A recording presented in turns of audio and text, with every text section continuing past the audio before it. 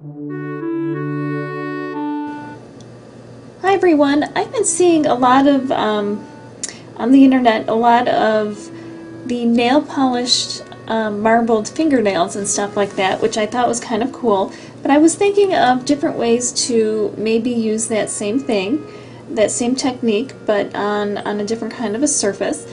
And what I came up with was, have you ever seen the unfinished wood beads like this one? It's got the hole in the middle. This is a little one, which would be fun to make a bracelet out of.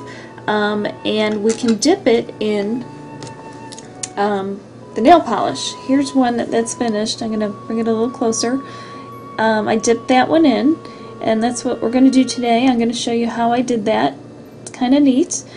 And you can dip other things as well. I might as well show you that first. Like here I did a napkin holder, and then I put like a high gloss over it. So that's kind of neat. Some of the wood grain still shows through, but that's okay too. And here's another wood piece where it's a star, and I dipped that one twice, and also put a gloss on there too. But that's kind of a fun thing. The possibilities are endless. So here's a larger wood bead, so that you can kind of see. This was only dipped once.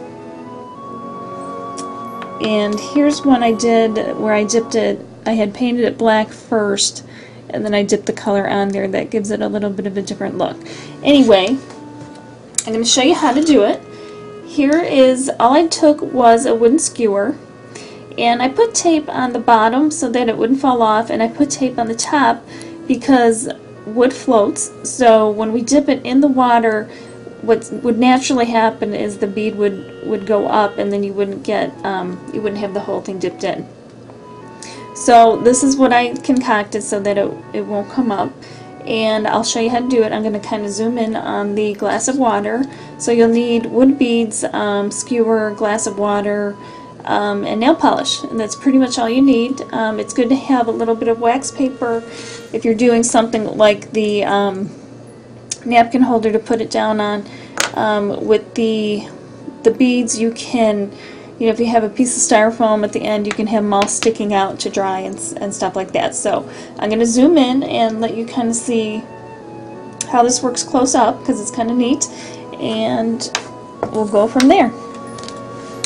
Okay, you can use whatever nail polish you have laying around, or if you're making a gift for somebody, if they have a nail polish that they wear all the time, they can have an accessory that would match. So I'm going to use a purple.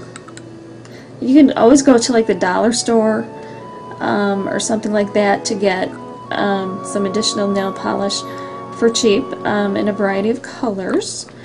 And I'm just going to put, I don't know, maybe 4, 5, 6 drops in here of the dark purple. And it really depends also on the size of the object that you're dipping,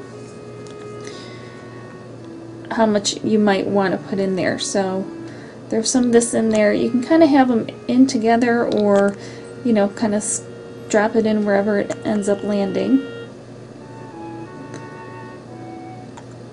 Okay, and then we'll put a little bit of yellow in there to brighten it up.